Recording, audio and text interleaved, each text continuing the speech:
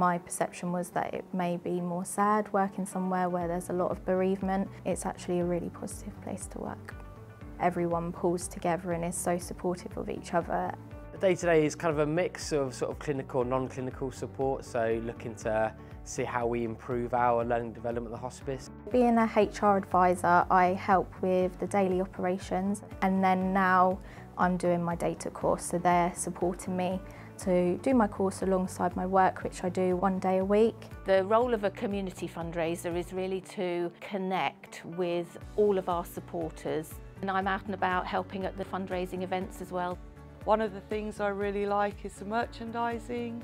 I like preparing the stock to come up to the shop floor.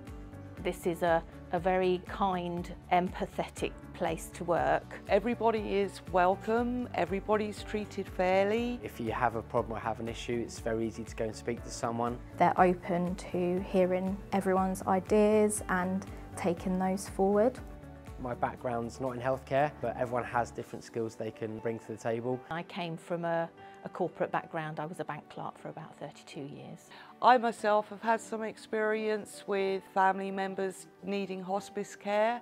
When I saw this job advertised, it attracted me because I like its visions, its goals, its mission, everything that it stands for.